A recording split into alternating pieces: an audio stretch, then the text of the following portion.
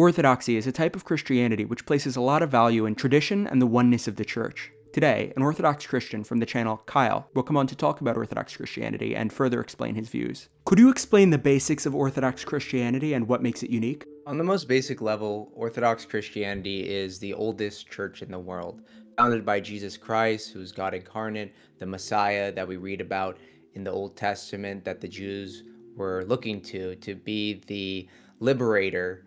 The Messiah would bless all the nations, and that is Jesus.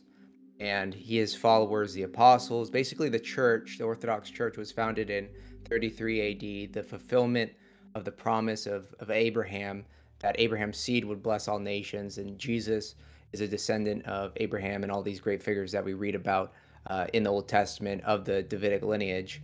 And Jesus and the apostles bring salvation to the entire world. And they do this through spreading the gospel, the church. And so that's what the Orthodox Church is that we're the continuation of that church that was founded at Pentecost. And we like to define Orthodoxy in contrast of other forms of Christianity that we see in the West. This is useful since, I'm of a Western background, and that's what a lot of people are familiar with is primarily Catholicism and Protestantism. Both of these are things that originated long after Jesus and the apostles in the first with the Great Schism in 1054. That's when the Roman Catholic Church split from the Orthodox Church because of their claims of papal supremacy and adding to the Nicene Creed the Filioque, which is a heretical addition to the creed. And basically, the Catholic Church kept innovating and innovating, and this caused the Protestant Reformation with Martin Luther in Europe in the 1500s.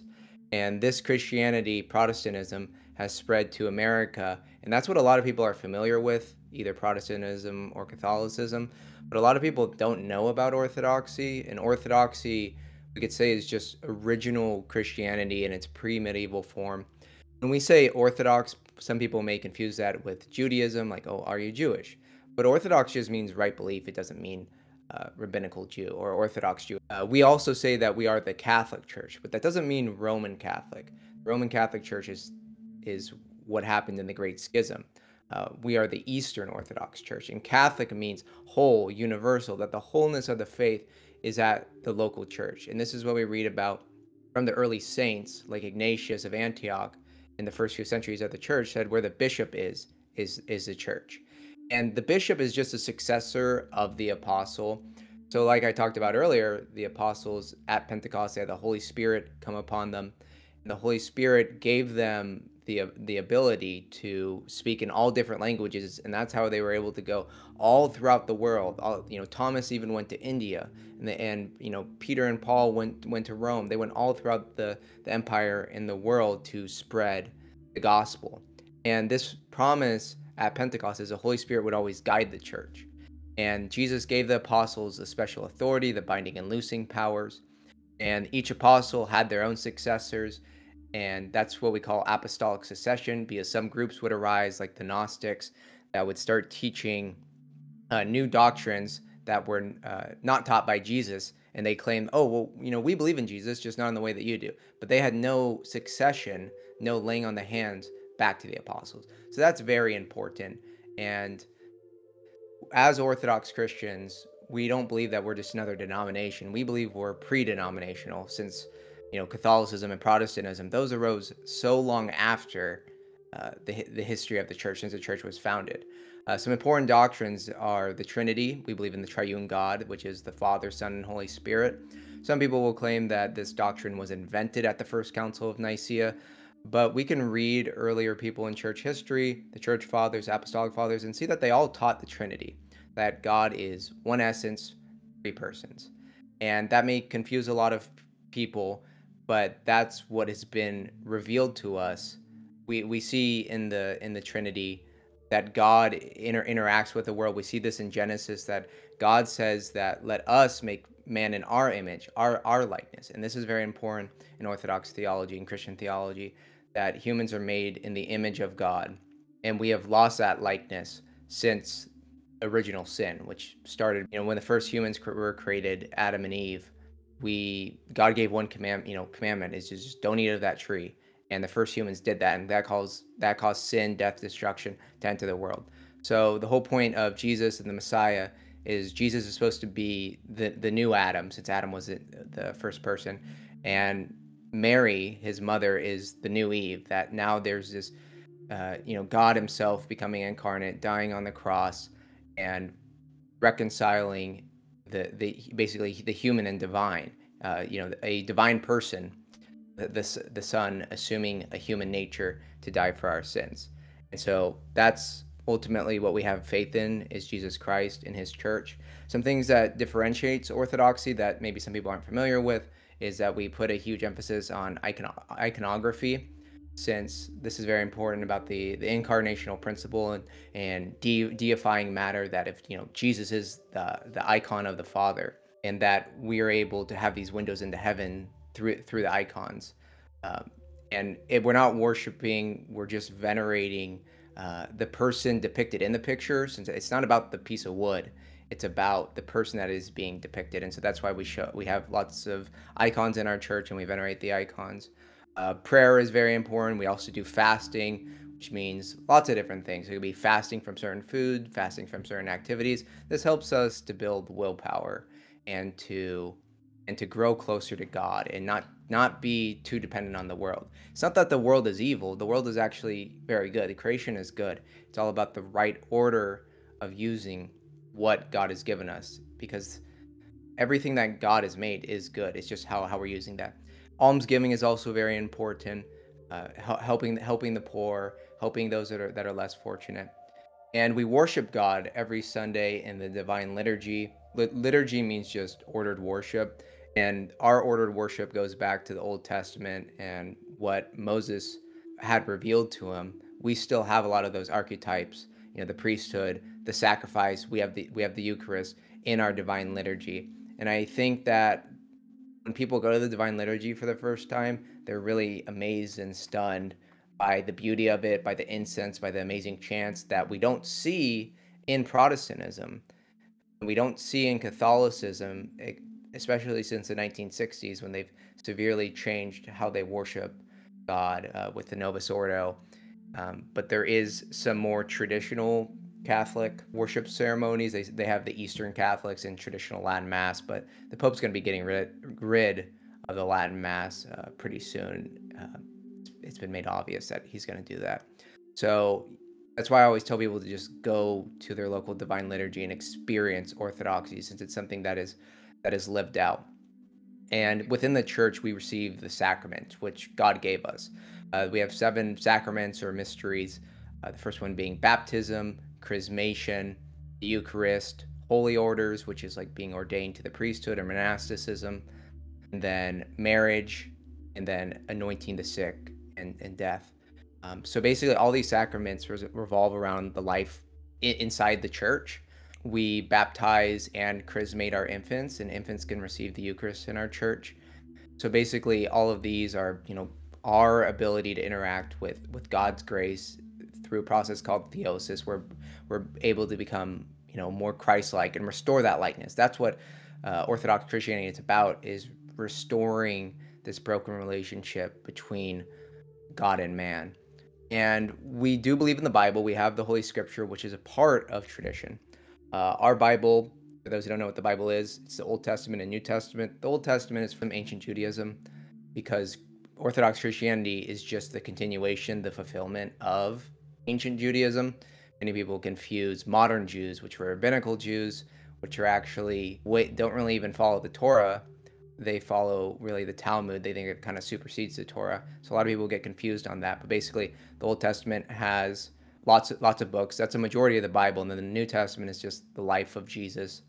And we have the full Deuterocanon. That's kind of another dispute between the Protestants. Is Martin Luther based his Old Testament canon based on the Masoretic text. Orthodox always use the Septuagint, which has more books in the Old Testament. And so Martin Luther and a lot of Protestants have books removed from their Bible, and they also have like false beliefs that we just need the Bible alone.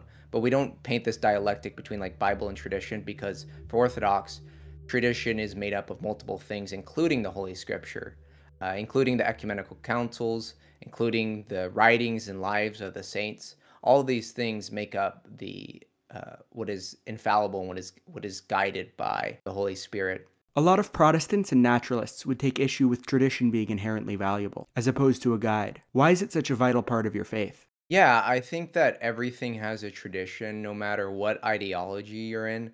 Even something like Protestantism, there are more traditional Protestants, like there's traditional High Church Anglicans, traditional High Church Lutherans, a traditional Calvinist. And it's kind of like there's a clearly defined Orthodox, little o Orthodox, meaning just right belief. Like a Calvinist are some of them are going to very specifically ascribe to the teachings of Calvin and the Westminster Confession and all of these things. And then there's other Calvinists that aren't as traditional where they follow other things or make different focuses. But the point is that especially in Christianity, a lot of your theology is inherited. It's given to us. But when I talked about Pentecost and the Holy Spirit coming up on the apostles, it's that the Holy Spirit is the fire that is, guiding the church. In every age, we're just keeping this fire lit. That is our job. It's passed from one generation to another.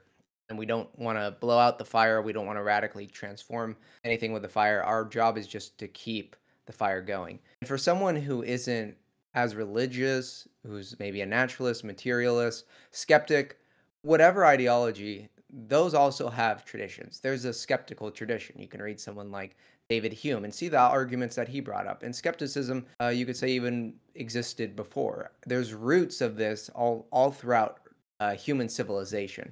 So someone who just views it as a guide is, and it doesn't put as high of an importance on tradition, is going to repeat a lot of mistakes that have already been worked out. For example, in Orthodoxy, there's all these ancient heresies. Like, in Christianity, there's ecclesiology, which is a study of the church, sacramentology, the study of the sacraments, Christology, study of Jesus and how, the theology of Christ. There's Trinitarian theology, and certain disputes arose through Christian history. And the problem with these like Protestant groups that are going by like Bible alone is they end up just reinventing the wheel. Like they're just reinventing ancient heresies. And I think that concept exists not only in Christianity, but any ideology, is that if you're just not putting this emphasis on tradition, you're probably just going to reinvent the wheel and create problems that have already been solved. And so the best thing to do is to look at tradition, see what they got right, see what they got wrong. Christianity is a little bit different since we believe, the Holy Spirit guides the church. But whatever sphere you're in, it's history is important. That way you're not just going in a circle. Atheists and Catholics often criticize Orthodoxy for being more focused on so-called mysticism, or a personal connection with the divine, as opposed to more scholastic, naturalistic, or philosophical means of investigation. How would you characterize and respond to that? So I would characterize that opinion as not entirely true because we're not opposed to being scholastic, to being philosophical, to naturalistic investigation. All those things are fine and they're actually good in their proper place.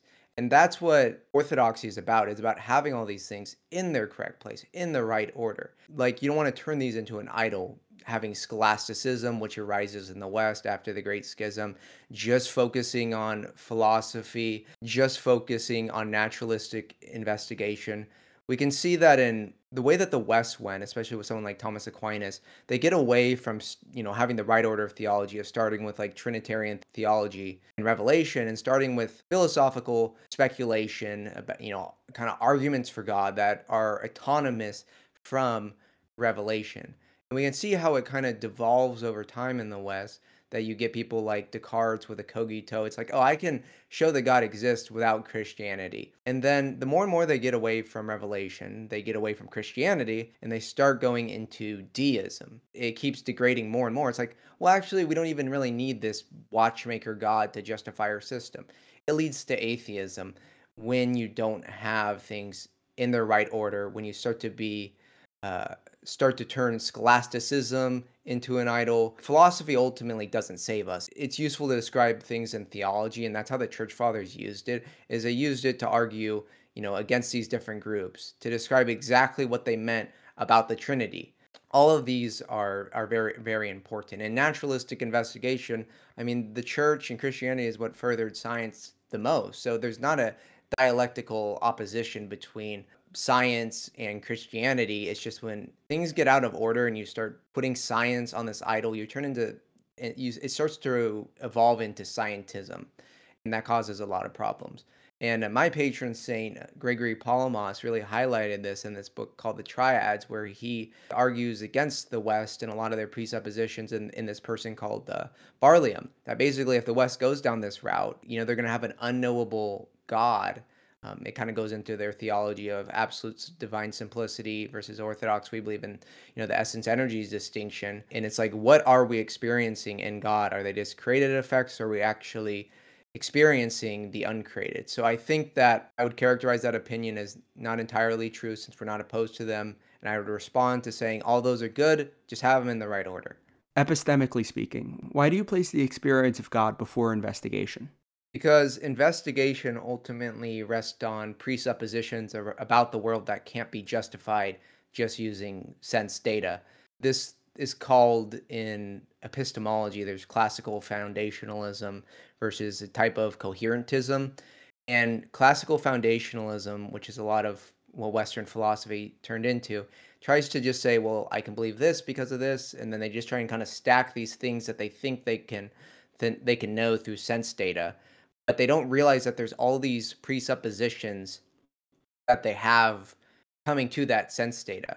And so the argument would be, if you don't start with revelation, then you can't really justify anything, because it's not just building, I know this, I know this, I know this, therefore I can have a coherent worldview. It's kind of like you need to assume all those at the same time, because they depend on each other in order to have a coherent worldview. Is what I would say is the problem with that line of thinking and justification. And that's why presuppositionalism is like, really, the fear of the Lord is the beginning of wisdom. If you don't start with that, if you don't start with revelation, then ultimately it's hard to justify anything in the world. Like, if you're experiencing something, you have no way to know if it's an illusion or not. And if you can't be certain about that, then it just leads you to not ever being able to actually have justified true belief, and any real knowledge would be impossible. What does this mean for scientific discoveries like evolution and the age of the universe? Everyone has a worldview, and when a scientist says, "Oh, we discovered this," it means that they've have like a system where things seem to make sense. They can make these predictions, and it seems to make sense. And science is constantly being updated and changed, because the scientific method isn't about getting you absolute truth. It's like, okay, this is kind of like reliable. We've done this. This seems to make sense. Then it'll become, a theory, and generally accepted and things like that. But the thing is that ultimately you have to argue at the paradigm level, because we all have assumptions. Scientists have assumptions when they're going and doing the scientific method. That's relying on not physical assumptions, but metaphysical assumptions, like, induction, that the future is going to be like the past. But how do you justify that on a worldview where everything is random? If everything is random, then the laws of physics are random and evolving too. Are they not? Are they even real is another question, because a lot of these scientists don't even know about the philosophy of science and defining what is real versus anti-real. If logic is just a social construct and we destroyed all humans, then would logic still exist? So that's what's really important, is a lot of scientists don't actually take any philosophy of science courses, and they don't realize that they have all these metaphysical presuppositions that are required to get them to these claims that they're making about, macroevolution, which is more of a philosophy, and the age of the earth. For example, when we're talking about the age of the earth, there's lots of different dating methods that they can use to come to these different numbers. To date the universe, they will say that they can see things that are so far away, and we know that the speed of light is this, and that's that far away. Therefore, the universe has to be this amount of years old, which is, they've ranged in the billions. But this is all assuming that is always acted in that way, which is just an assumption. It could have remained the same, it could have changed. You can never really know on their worldview. It's just an assumption. And they have lots of factors where there is a changing universe, like going from, the Big Bang. And you'll see that in other dating methods, they'll apply like arbitrary changes in order to justify it. And especially on the astronomy front, I think the James Webb Telescope has discovered universes and things that are older than the Big Bang, and it kind of is contradicting all their models. And that's what we have to remember. It's all, when they say scientists have discovered something, it's just they have a model that they think works well and can make predictions. And when it doesn't make the right predictions, they kind of just reinterpret the data. It's ultimately what we all do, and that's why we really need to argue at the paradigm level, which the most scientists don't even know about. They're just arguing like kind of these facts, like, oh, I dated this bone and it says it's this many years old. But it's like, do you know that it actually is with 100% certainty that it is that old? Um, for example, they'll use something like carbon dating. This is still the same problem of assuming that the rate of carbon decay has always radioactive carbon decay has always been the same. And if they're going to make these grandiose claims that they can extrapolate data back millions, billions of years, you're going to need something more than, well, it's always been that way, so I'm just going to assume this. So that's why I get back to the paradigm level, and can your worldview really answer those paradigm level questions? And I don't think their worldview can. And so for those specific issues on evolution, the age of the universe, I think there is a healthy amount of skepticism. I don't deny that there's, microevolution, that, different dog breeds. I mean, we could see all the different dog breeds, but is that the same as saying that like a single cell organism, if you just give it enough time, it's going to turn into a human? It's not guided by anything. Um, and if that's true, how could we trust our own rationality and reasoning? If our own rationality and reasoning is not anything, there's no telos behind it. It's just about what survived. Then require it doesn't we can't know for certain if we evolve for truth, for ultimate truth. Our brain can believe, and we could sense a lot of things that aren't true but helps us survive. And if that's true, then we can't have faith in these chemicals in our brain. And so I would argue that on their paradigm, knowledge becomes impossible. The laws of logic, the laws of physics, all of those things become random and evolving. If the Orthodox Church is the one true church, what does that mean for other Christian denominations and other religions? Yeah, so the Orthodox Church is the ark of salvation. Just like we read about in the time of Noah, there was one ark. And it's important to remember that Jesus Christ came and he died for every single human being. That is the point of the incarnation. And a doctrine that's often lost in the West is the harrowing of Hades, where basically Jesus comes and he descends into Hades and he preaches the gospel to the dead. All the prophets and everyone we read about in the Old Testament, all the pagans, he preached the gospel to everyone. So everyone got a fair chance. And so that's important because we have to remember that Jesus loves everyone. But he also left a specific authority on earth, the church. And all the things that we read about in the Bible for salvation happen within the church. Baptism, the Eucharist, repentance, confession, all of these things, they happen within a life in the church. So I would say if anyone knows about the Orthodox Church, they should become Orthodox. And we're all going to be judged on the light that we were given. We all have the law written on our heart. How are we living to that every single day? So other Christian groups, especially if they know about Orthodoxy, we say to give them a good uneasiness that they're not where they should be.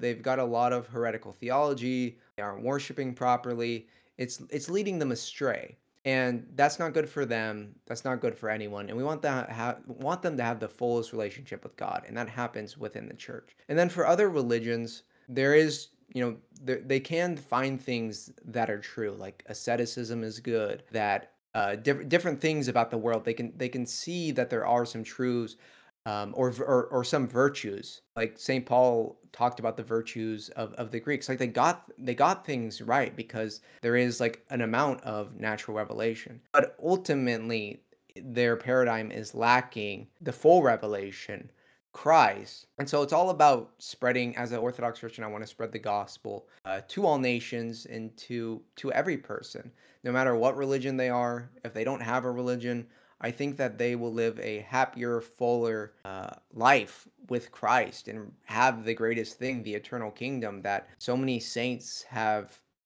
died for because of the truth of Jesus.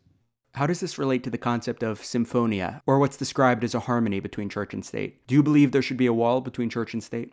Not in the way that liberal democracies have it now. Symphonia is about we don't want to have the church as a state. That's what kind of happened in the West with the Pope. And that leads to a lot of problems and subversion within the church, and things start to be more about geopolitics than theology. Christianity wasn't legalized for the first 300 years. It wasn't until Emperor Constantine came and he legalized Christianity, and he got all the bishops together and he said, let's have a council and rule on what we actually believe, and we can anathematize the false beliefs that were arising at that time. And we can check the Council of Nicaea with what was taught before. There wasn't a rupture. Constantine didn't paganize the church. But we can see that this character of the emperor working together with the church has defined the history of Christianity and led to very long-standing empires like the Eastern Roman Empire lasted for nearly 1500 years, the longest lasting empire in human history. And this is how they functioned: is they had the emperor, the head of the state, and they had the church. And together, they both have their function. And we can see this if you ever look up a Byzantine flag. That's what it symbolizes, is those two working together. And so I think that this is something that we've seen throughout the testimony of Christian history, and that it brings a lot of stability because they both should balance out each other. It's often said that the Orthodox Church is currently facing internal division due to the Russo-Ukraine war. The Patriarch of Moscow has declared the war in Ukraine to be a holy war by Russia. What does this mean for the church in your view? Yeah, so all throughout church history, there has been internal divisions over theology, over geopolitics. There's been lots of instances of Christians killing each other, and it's very sad. And that's why we pray for this issue. Russia and Ukraine, I mean, they're brothers and cousins. Christianity came through Ukraine, the borderlands, to the Russian Empire. So they have a long history together, and people will bring this up on a superficial level to act like orthodoxy isn't universal because they don't really understand what that means in the context of the church. And they'll say, oh, well, look at the Roman Catholic Church. But basically, the universality in the creed, we say the church is one holy, Catholic, or universal and apostolic. The universal just means that universally every Orthodox church is going to teach the same faith. And we have that in the Orthodox Church. The Catholic Church doesn't have that, and the Catholic Church is also under geopolitical influence of the West.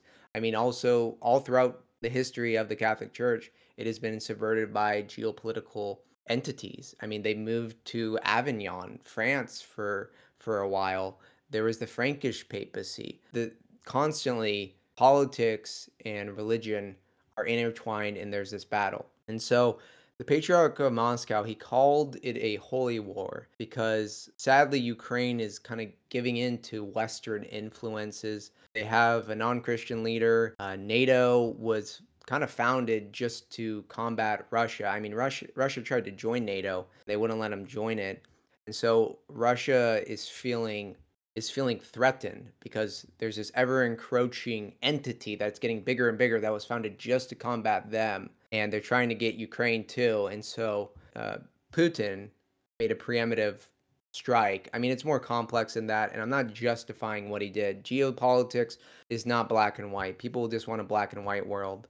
But he called it, basically, the Patriarch of Moscow called it a holy war because of these social cultural issues that's happening in Ukraine as they're becoming more Western and less Orthodox, less Christian, less less like more away from Russia.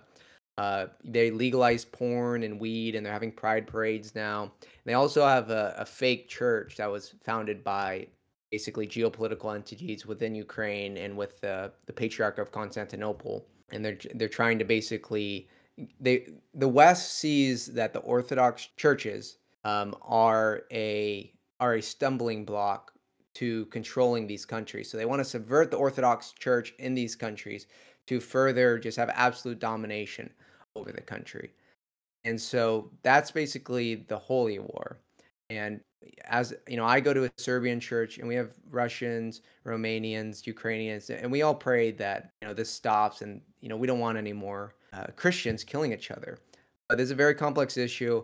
There's a great video lecture on this called Why is Ukraine the West's fault? And this video was made 10 years ago, and I think it really lays out the geopolitical issues of this. But basically, to summarize, this has happened lots of times throughout church history. It's a fallen world. People are going to fight each other, but ultimately, on a theological level, the Orthodox Church is united. We have the same theology in every church. This gets into the often observed connection between orthodoxy and right-wing politics. Can you explain that connection and whether or not it's necessary to be right-wing to be orthodox? Yeah, so I think that the trend with, a lot of Orthodox people being right wing is not that we're just so right wing. It's just that we live in such a left wing world where liberal democracy is just the normal, and liberal leftist values are just they're the normative ideology in the West. And so when people see Orthodoxy, they see something that is like super traditional and right wing, but it really isn't. It's just we live in a revolution. We live in a radical uh, age since the um, since the fall and since the Great Schism and Enlightenment. Like we just gone farther and farther away um, from truth and basing things on what they should be based on. And ultimately, Christianity and Orthodoxy is about the eternal kingdom. It isn't about just establishing a right wing empire. It's about repenting and having your faith in Jesus Christ. And a lot of Orthodox beliefs, you can't be like liberal on abortion or LGBT or transgenderism and these things. We love those people. We pray for them. That's what we're called to do as Christians. But if you're in support of those, then you are a heretic. You're going against the teachings of the Bible, the teachings of the church. So it's not that right-wing politics are necessary, because Christianity is really about something so much more, and it transcends politics. But a lot of social beliefs of Christians about like getting married and having a family are very contrary to the modern world, and they're considered right wing, but really they're just common sense. They're Christian. Um, and they aren't right wing politics aren't necessary for conversion to orthodoxy. You can't reject the teachings of the church, but it's not like you need to be super right wing. Anyone who is interested in Orthodoxy can go visit an Orthodox church. It's about getting your life together, praying to God, not putting your hope in politics or a world utopia, but really just focusing on Jesus, going to liturgy, and trusting fully in God.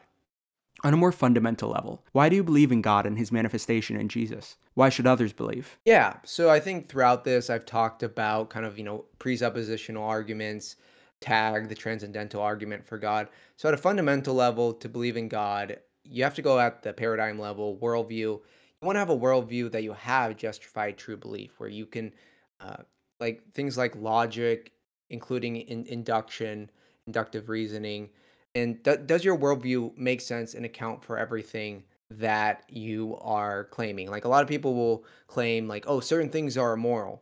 But it's like, what is immoral? How do you know that? How do you have a justified true belief that what you're saying is immoral actually is immoral? And so that goes back to what is the foundation of your belief. And ultimately, if you don't have God as the foundation of your belief, then you can't really, with certainty, make knowledge claims. It leads to epistemic nihilism, epistemic error theory. You can't have a solid epistemology. And a lot of people are also convinced of Christianity and God because it leads kind of to moral nihilism and just nihilism in general without God. It's like nothing really matters on if there's no God. I mean, what's the point of waking up every day? The sun's gonna, burn out. The universe is, it's everything's gonna come to an end. So it's like, how do you get morality from that? You can't. And I think a lot of people, the moral arguments for God convinces a lot of people, because a lot of atheists will make all these moral claims, but they can't actually justify them because it's just based on their kind of arbitrary taste preference or presupposition.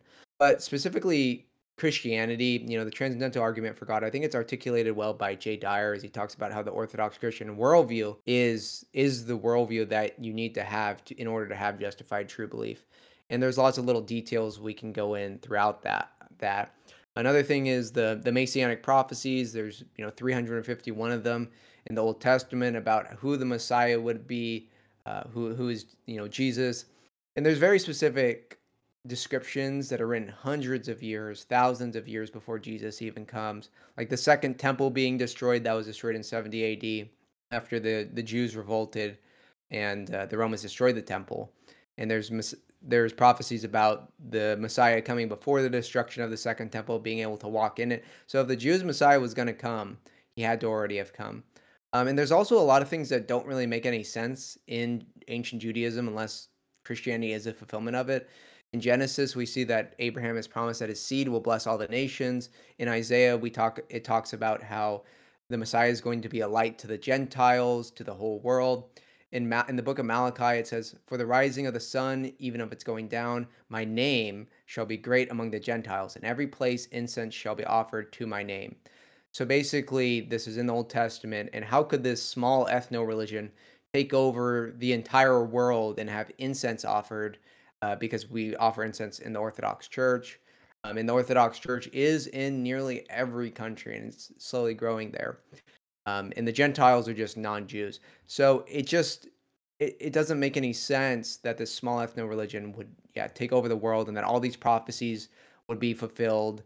And in Jesus, I think even most atheists would admit that we see the perfect moral model for us to live, and we need that. And that's what God leads by example. He became incarnate and showed us how to live. And Christianity, some people are convinced by more utilitarian arguments. We could just look at the history of Christianity, and we can see that it's led to the most developments in science, the development of the universities, development of hospitals and orphanages. It was really foundational to the ancient world and to the West and to the East. Eastern Europe, in the Middle East, to really propelling it forward. And that's why I think we see the overwhelming majority of scientific innovations were in Christian countries. And another thing that a lot of people are facing with is nihilism. I talked about that a little bit earlier, but it's like there's really nothing. You can make up reasons that you want to live and wake up every day, but ultimately, like, why does anything you do matter? A lot of people have trouble dealing with that. And I would say that that can lead to, it's kind of like a humbling experience. It's like seeing, I don't know how to make sense of anything. And like, not only does atheism lead to that kind of nihilism, but also leads to epistemic nihilism, where you can't have justified true belief. So it's like logically, morally, uh, ontologically, every reason. It's just there's the atheistic materialist worldviews that we see are just ultimately empty. And so I can bring like logical arguments to an atheist, but that's not going to convince them, especially if they're trying to debate it. They're not, most people aren't coming to it to just like, oh, now you have to radically change your life. You have to stop doing all these sins. You have to wake up early on Sunday. What I think is a starting place for a lot of people is just seeing the good fruits of Christianity.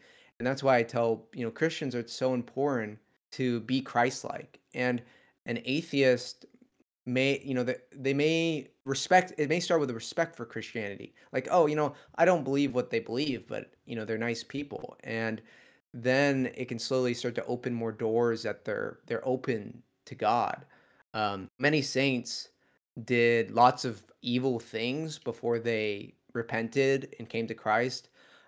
One saint, he was stealing a lot of things. He stole things from Christians, these monks, and they said, "You can take it. We'll pray for you." And he was so shocked that they responded in that way that he repented and he became a Christian and he became a saint. And so I think the testimony of Christians is like reading the lives of the saints can help a lot of people.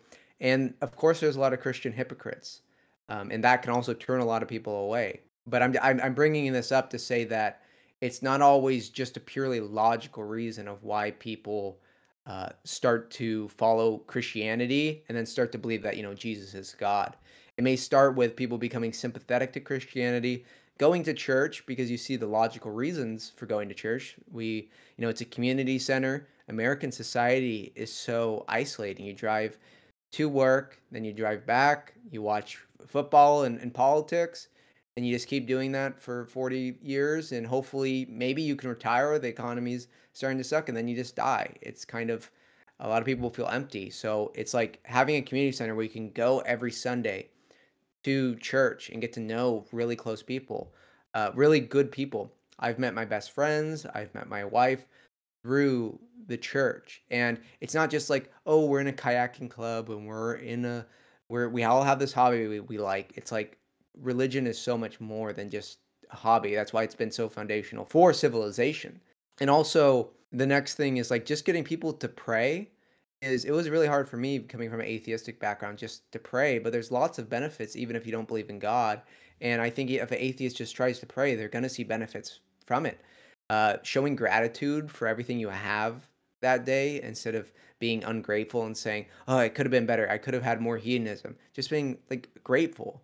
Like maybe something bad happened, but there's always a way to view it that it's for like an ultimate good. Like maybe you got a flat tire, but maybe you were going to get in a car crash and die that day. So through prayer, gratitude towards God, it's a focus on attention in this world where there's so many distractions. In prayer, it's just you. It's just you and God. You can focus your attention on what you really want to improve, what you're really grateful for.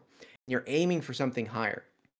And so key is like humans have always been idealists where we need a higher ideal to thrive for. And Christianity gives us that. Prayer gives us that. We're shooting for something. I think I've seen Pew Research that says that, most people believe that Christianity or religion leads to a more moral society. We can see the moral decay that we've seen in America in the past 60 years.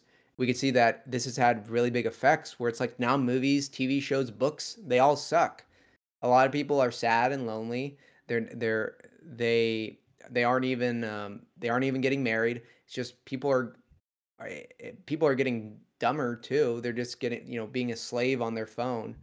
Um, and so I would say to basically go back to your question is I believe in God because, Christianity, Christ has, established his church.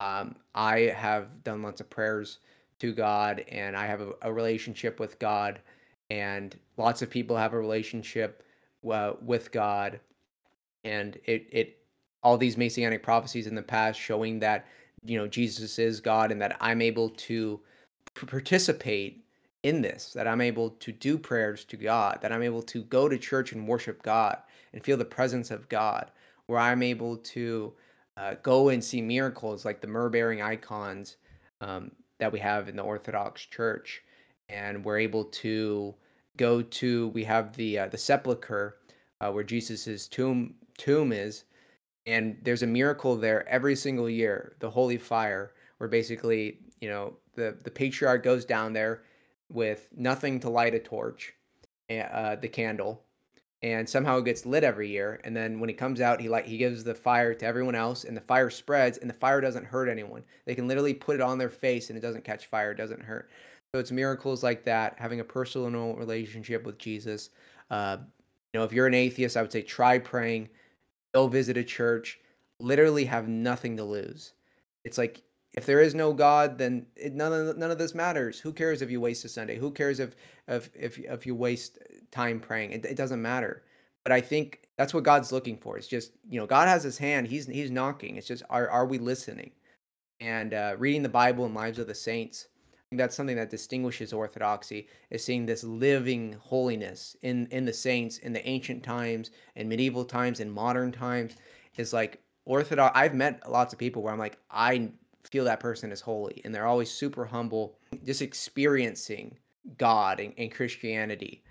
That's why I believe it, and I believe I have logical reasons to justify it.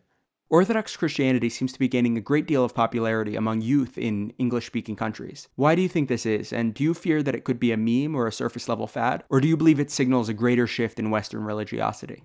Yeah, so I don't think it's a surface level fad, especially since in Orthodoxy, it's not like Islam where you just take a shahada and now you're a Muslim, or a Protestant, you just go to the church and say, I've been saved. Orthodoxy is a process. You go to the, I give people a link to go and find a local Orthodox church. They go there, they talk to a priest, then they get enrolled in a catechism process. That process can be 6 months to 4 years. In the Didache, one of the oldest documents, it says that process should be 3 years. And so people who are actually inquiring into Orthodox Christianity, we're not just going to baptize you that day. We need to make sure that you are committed to the faith. And that gets a lot of people that are just going to do it as a fad, they're not going to stick around for that long. But the people who are going to these classes and are, continuing to learn more and more about their faith, they are going to find something so deep and so rich and an amazing prayer life. And so when they get baptized, they're going to stay with it for life. So I think that stops a lot of people from just like, oh, I'm Orthodox Christian. Now I'm something else. Now I'm something else. Now I'm something else, because it requires commitment. And then I do believe it signals a greater shift in Western religiosity. I talked earlier about how in the West it's gone starting, getting away from revelation to just theism, and then deism, and then eventually agnosticism and atheism. And I think that we see that in Protestantism and Catholicism is like it's been reflective in the worship too, and also all the practices and schisms and everything happening within the Protestant world, and the Catholic Church just becoming more modernist, more liberal, especially with Vatican II and the Novus Ordo. I think this has caused them to die so much in the West, is Western Christianity is dying because it's a pseudo spirituality. It's missing the such important things about what it means to be a Christian. And so lots of people are leaving those and they're embracing, maybe Eastern religions because people think it sounds cool and foreign. It's like, oh, Buddhism or Hinduism, or just being spiritual, because people do have an inherent need for spirituality. But I think that is a surface level fad of people embracing like the Eastern religions, and like atheist, Sam Harris is okay with some like Buddhist practices and stuff like that. The other one that is growing is Pentecostalism. It's like this hyper emotionalism, hyper spirituality, where they're claiming to do all these miracles and things. This has nothing in based in nothing in church history. Pentecostalism started in the 1900s. And I think what sets the tone for how to interpret this is Father Seraphim Rose, who is basically very influential convert to Orthodox Christianity in the 60s and 70s. He wrote about everything that we're seeing now in this book called Orthodoxy and the Religion of the Future. He wrote about how there's going to be, the pseudo spirituality of like Eastern religions, because he was experiencing all of this. He studied under Alan Watts and Eastern religions. He was interested in all of that before it became mainstream. He talks about a lot of the problems in Protestantism, in Catholicism, in these Eastern religions, and these other phenomenons that we see with like UFOs, and like people are now like that's almost turning into a new religion and new theology. People obsess about these shows and movies like Star Trek and all these things, and they like really believe in aliens, and also the like Pentecostalism and how it's kind of like prelest or spiritual delusion. But he talks about all of this, about the greater shift in Western religiosity. So I think what we're going to see is that it's going to continue down this path where Protestantism and Catholicism are just going to kind of die away in the West, and Eastern Orthodoxy, if people are Christian, they're either going to come back to the truth and be rooted in the faith of the apostles, or they're going to embrace some pseudo spirituality like Pentecostalism or Eastern religion, or just say I'm spiritual. But I think that we're seeing, and I've documented on my channel, if you search why Americans are becoming Orthodox, a lot of them are sharing all the reasons that I'm talking about. is that they want something deeper and serious, and they want true Christianity. I understand you used to be Catholic. Why did you switch to Orthodox? Yeah, I would say that I actually used to be Catholic and I ended up in Orthodoxy because I took Catholicism very, very seriously. And I saw that the Catholic Church, starting with Vatican II, I saw contradictions in what the Catholic Church used to teach in the before the 1960s and after, and also changing how they worship God in the Novus Ordo, New Ordo, and seeing all these radical changes where the Catholic Church contradicts all of their teachings. Going back to like the Council of Florence, that there's like no salvation outside the church. Basically, I saw the Catholic Church was contradicting all of those, and that Vatican I was a huge contradiction between Vatican I was a council in the 1870s that made the Pope the highest position officially, and basically it was like the highest papal language that we ever saw in the Catholic Church. And even now they've been looking to undo it a little bit because it contradicts what the papacy was in the first 1,000 years. There was no Vatican I papacy in the first 1,000 years. And I think great channels like Jay Dyer and Ubi Petrus really focus on this because they used to be Catholic, showing the contradictions in the Catholic Church.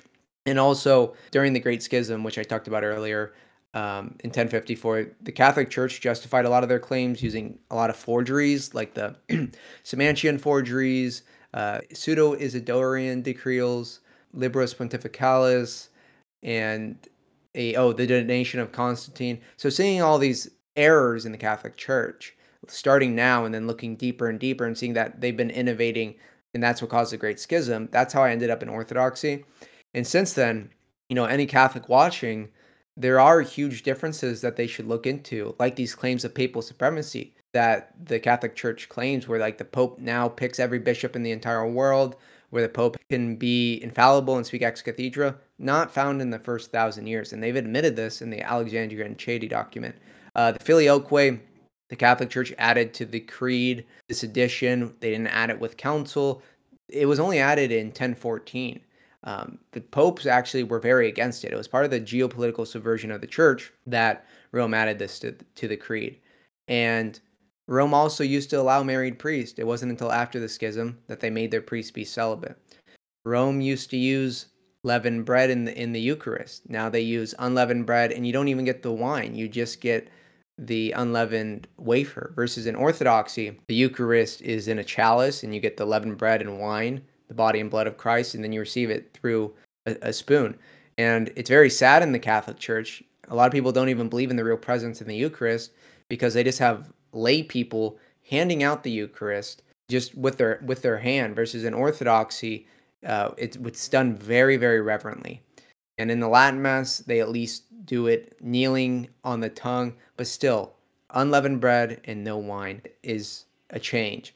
And also, they deny infants communion. In the Catholic Church, you have lots of people that will get baptized as a kid, but they get confirmed when they're later. And so there's lots of people who aren't even confirmed Catholic, and they never receive the Eucharist because of this over scholasticism, over rationality about the Eucharist. Versus in Orthodoxy, we baptize and chrismate our infants so they can receive communion. The Catholic Church also believes in purgatory, which there is not biblical evidence for the way that they describe it.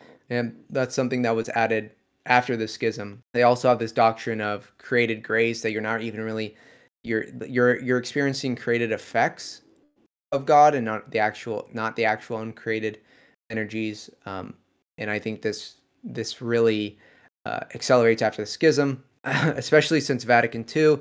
They've been incredibly ecumenistic. I mean, they act like we have like a false union between Orthodox and Catholic, and like even some Protestants. They've canonized saints that used to be considered heretical, like this one saint, Saint Gregory of Narek, who was an Armenian saint who lived in the year 1000, but the Armenian church split from the Catholic Church and Orthodox Church in the 400s. So this guy who died 600 years after the schism, Catholic Church, Pope Francis, canonized him a saint and as a doctor of the church, which in the Catholic system, they say no salvation outside the church in Council of Florinum and Unum Sanctum. But now they've canonized someone, a doctor of the church, who's outside of the church. So this is a contradiction. In Vatican II, the documents on other religions, Nostra Aetate, is so contrary to anything Catholic or Orthodox before. saying that Muslims believe in the same God, even talking about Hindus in all of this, and we can see that popes like John Paul II embraced lots of false religions in worship, in Assisi, and so it's just there's a lot of contradictions with the modern Catholic Church. Where can people find you, and where can they learn more about Orthodoxy? Yeah, so my channel is at Orthodox Kyle on YouTube, and you can subscribe to me, and I have a playlist for whatever background you're coming from. I have a playlist on life advice, on Catholicism, Judaism, Islam, Protestantism, anything that people are considering. I have a video on Eastern religions, so definitely go check those out. Go visit a local Orthodox church. If you're in America, just search up Orthodoxy in America, and you can find a local church. Definitely pray, trust Jesus Christ, and yeah, reach out to me. I try to be very accessible on email and Instagram if anyone has any questions. Thank you for coming on, and thank you for watching. Kyle will be linked in the description, and you can watch more interviews like this by going to my channel. Please share with other people if you think they might enjoy it. Goodbye.